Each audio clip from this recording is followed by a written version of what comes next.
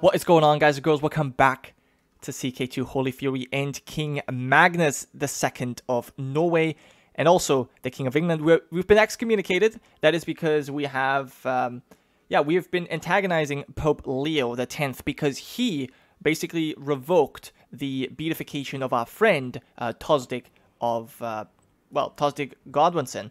And so we were very unhappy about this, and we made ourselves known, and that kind of led to an excommunication. I kind of knew that was going to happen, but I went for it anyways. So we are now finally going to be crowned, hopefully. A marshal currently has nothing to do. Training troops. How many men? Okay, I kind of need to train troops, don't I? I need these troops to be replenished. Let's do this. Let's train troops for now in the capital.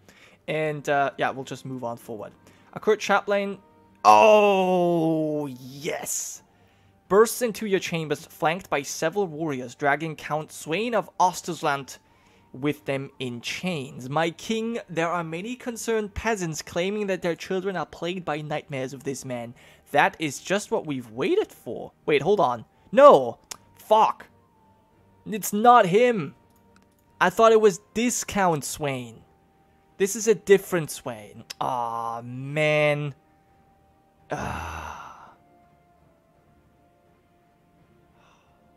This bothers me.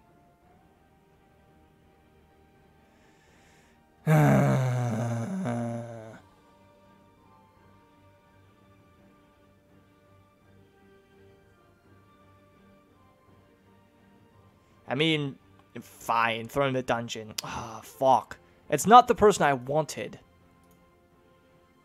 Alright, well, whatever. That's very unfortunate. But oh well. Anyway, to the excellent King Magnus, I shall be honored to officiate his Majesty's coronation. Marvelous. That is great indeed.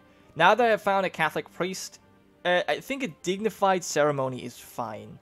I will have a private ceremony. We are humble.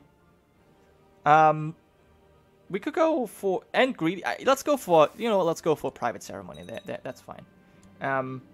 Okay.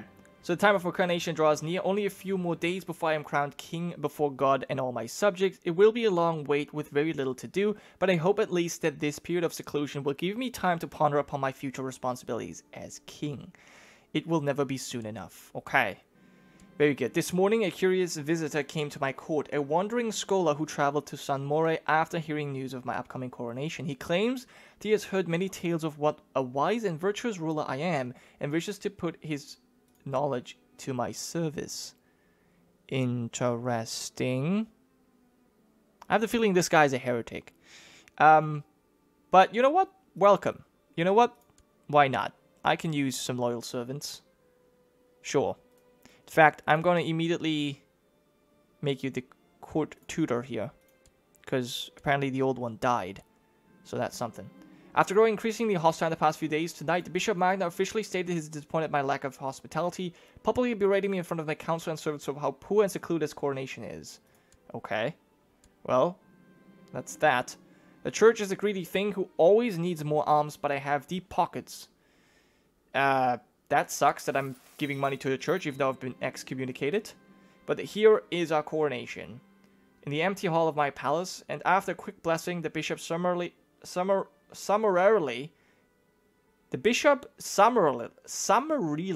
What is that word? I kneel before Bishop Magnus in the empty hall of my palace, and after a quick blessing, the bishop summarily.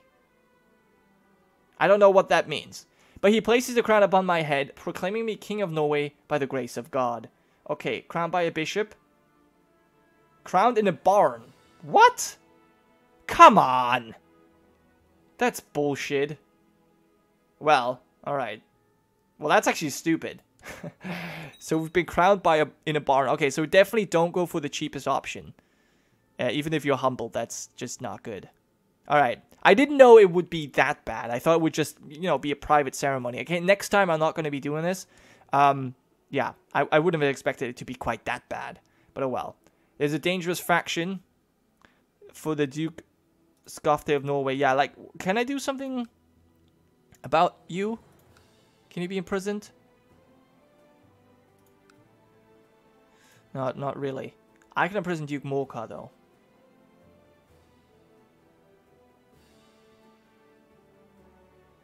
Okay, we can also hold a grand tournament. That's maybe something I will do. Giving us some prestige, costing a bit of money. Tournament will begin soon.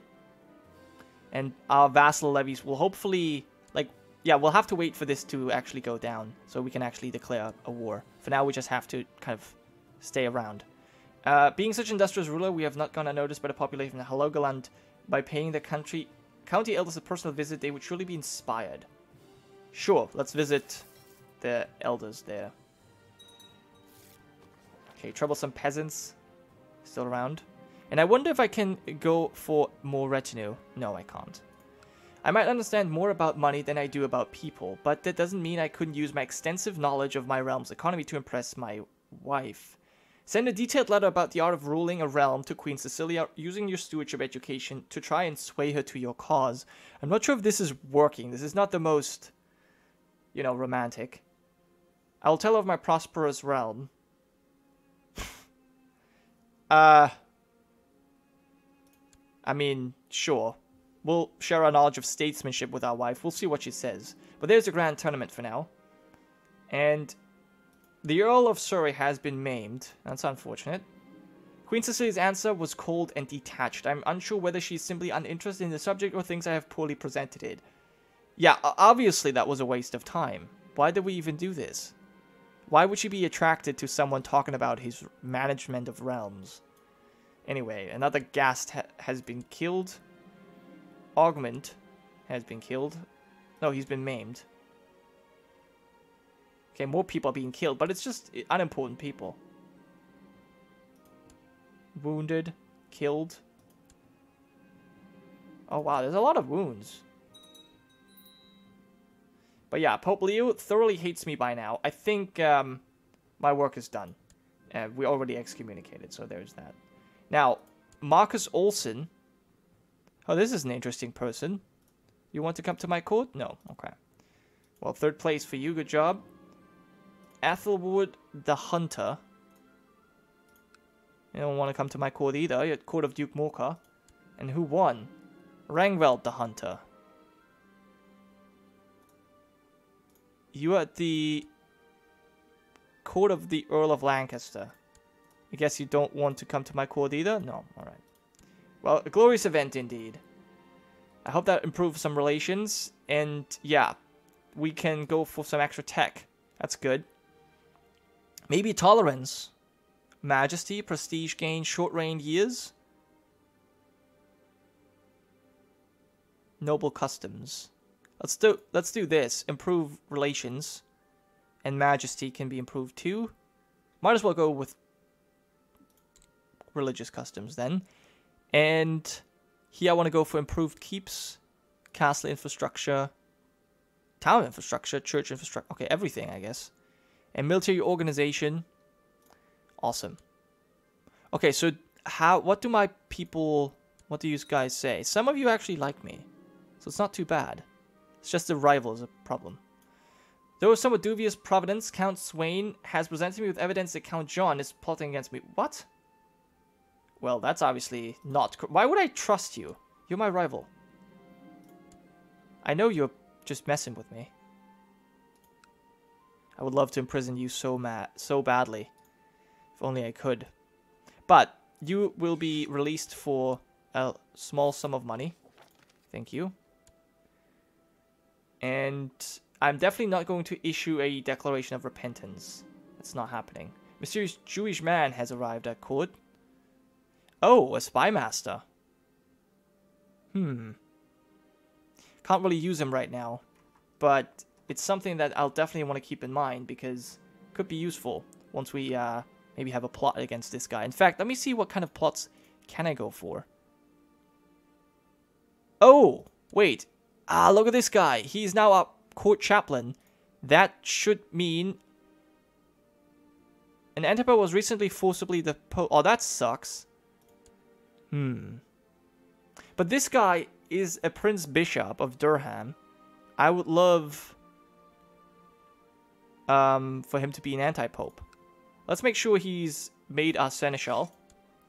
And in fact, let's give out some more of the minor titles. We need to improve relations with our vassals here. Keeper of the Swans. I think my cousin. He's already advisor and regent. Sure. Master of Horse will be the Duke of Lancaster. Actually, maybe the Count of Telemark, why not? Master of Hunt, that will be Duke of Lancaster. And then Cupbearer, maybe one of these younger ones. The new Duke of Mercia, there you go. Maybe have a child be Cupbearer, that's okay. And then, yeah, I don't think I'll trust you with troops. Buy a small plot of land. No, I will keep the money. I mean, I'll not sell off lands. It's not a good idea. Okay, some alliances are being formed. And I should probably invest some money here. Keep should be increased. Let's build that up. We'll upgrade this wherever we can. There you go. It's looking good. And maybe the castle town can be improved as well. For now, I think this is fine. Sure, support the carpenters. Last time we did this has worked out well. I'll do it again. Perhaps it's time I asked Queen Cecilia to spend time with me. That's probably the fastest way for me to gain her trust. Sure. Let's see what she says. She's probably going to say no. Oh, no! Cecilia was happy to oblige me. Now that I have some time to spend with her, I'm confident I can convince her of how alike we are and that she stands only to gain from our friendship. Yeah. Let's see how that goes. It was nice finally being with Cecilia for a while. Even though she's my wife, my duties as king often prevent me from spending enough time with my own family. Planning your visit filled me with purpose. I hope we can trust each other more now. I hope you liked your time here. She's softened. I think I want to go with the honest approach here. There you go. We'll see what she says. Apparently, oh no, she doesn't say anything about it. It's just, it worked. She's flattered and softened. Oh, wow, very good. This might work out. Now, I think we're going to be starting to read a book here. Because I don't feel like we're hunting right now. The poetry book is really inspiring. I can feel creativity bursting through my body. Oh, very good. Aspiring poet. Nice. One of my vassals can be discouraged. We'll obligate the vassal. And that worked. So he left the faction. If he even was in one, I don't know. Duke Edwin the Shadow of Somerset. He really dislikes us. Foreign conqueror. Yeah, ambitious people is always problematic. He's a renowned duelist. Look at that. My modest attempts to write poetry was never meant to be published in any way, but whenever I go, bards and minstrels are reciting or singing my poems. Cool. I think, yeah, that's something we'll definitely go for. It will give us a little bit of diplomacy. Unfortunately, no attraction opinion. I thought that would kind of work too. But, oh well. Yeah, anyway. My wife is pregnant. Okay, so it did work. It did work. We're feeling a lot closer now. And I should probably, now that I think about this, I should probably nominate my son as successor to England as well. And we'll see if someone votes for him. It's possible. It's not unlikely. Well, it's unlikely, but it's not impossible. That's what I wanted to say. Okay, council power should not be increased if I can avoid it. But yeah, so who's now being brought in? The Bishop of Beverley. Burn him then, I guess.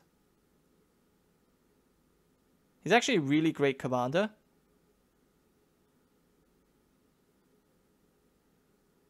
Throw him to the dungeon. And what's this? I might... Okay. I think this didn't work that well. Tell of my prosperous realm? Maybe that works. We'll see. No, that was not good either. Probably should have just stopped it. But oh well. Another Jewish man has offered his services. Why are there so many Jews coming to our court? Anyway, I'll let you rot. If you have enough money, you can actually ransom yourself. Yeah, there you go. I'm always greedy. And Magnus of East Anglia, you've been in the dungeon for 11 years. You can also ransom yourself. It's fine. And another son was born, Amund, Bjorn. I'll call him Bjorn. And I'll give you... I want you to be a commander. There we go. Duke Magnus. Oh, he shares our name. He's now been released. Got a claim on Essex and Kent. You can go for it. A little bit of infighting. I wouldn't mind that. My vassals would indulge in that. We've finished construction here. Let's improve this. Castle fortifications. I want our lands to be a little bit stronger. And we have the money for it, so might as well. Okay, so our dynasty seems to be secured somewhat. That is definitely good news. I like that Cecilia is so fertile. That's really helpful. Like, she's 28. She's already given birth to 4 children, so... You know, good job. Very good job. I wonder if she gets, like, a bonus for, like, successfully breeding children. She also has a strong claim on the Duchy of Normandy. I mean, we have an alliance there. But good to know. Any other pacts we have? No. My nephew. We have a non-aggression pact with our nephew. Wait, no, we don't. We can form an alliance immediately. He's a genius. Cool. Actually, does that mean that... Yeah, my half-sister... She was married to the Count of Carrick. She can come to my court again. Princess Ragnhild. She's not... Yeah, she's not given birth... She's not been married with this guy for long. So, you died 1077.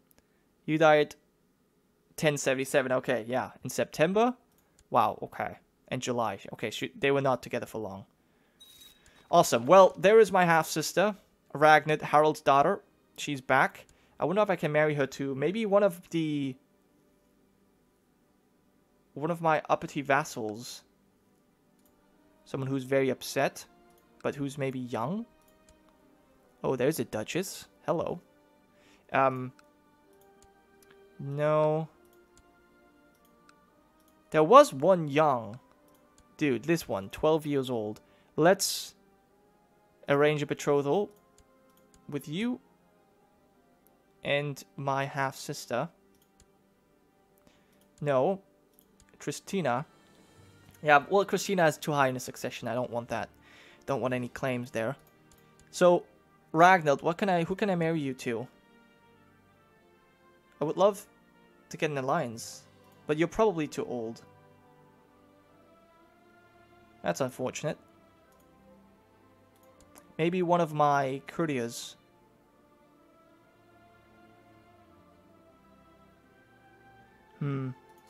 But, yeah, no, it's not really working. But my wife is pregnant again. Very, very nice.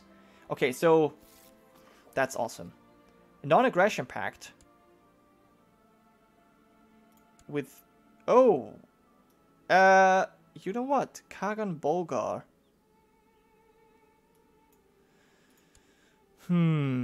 He does have an interesting bloodline as well. Blood of Attila.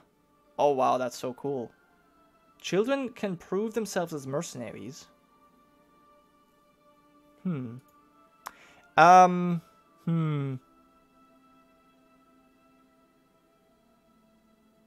Sure, why not? Let's have an non-aggression pact. I don't mean to attack you anyways, so it's all good. Okay, and we can build more buildings. Improve the castle walls. Wherever we can. Keep barracks. And the keep can be improved. Okay. So I still have 1,000 gold. That's looking pretty good. The Duke of Somerset. Okay, my Chancellor apparently is not that great. We'll keep the information. Actually, I probably could have... Actually, he's not in a faction, so that's all good. But I should probably have forced him to stay out of them as well. Okay, we can write a letter to her to convince her of... Charm her with my elegant writing. Yes, finally, that's what we need. Finally, use our poetry. Come on, this should work. She should be charmed by this. What? Come on, she's not responded to it. Man. Well, I mean, at least we're still having sex, so, you know, that's good.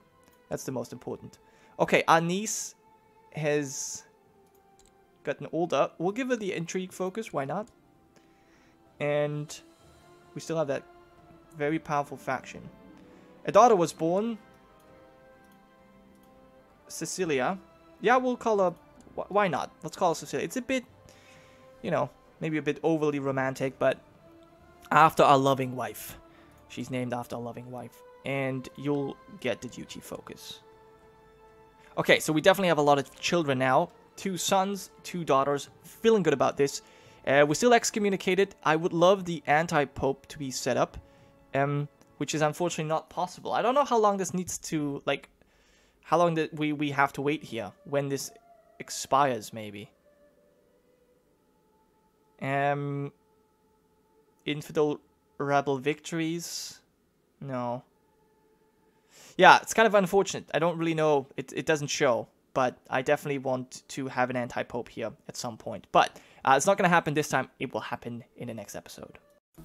Today's video was brought to you by my glorious supporters over at Patreon. And right now, I just want to thank you all so much for watching. I hope you have enjoyed. And before you leave, I'd love to have you subscribed so you can stay updated on all the new releases.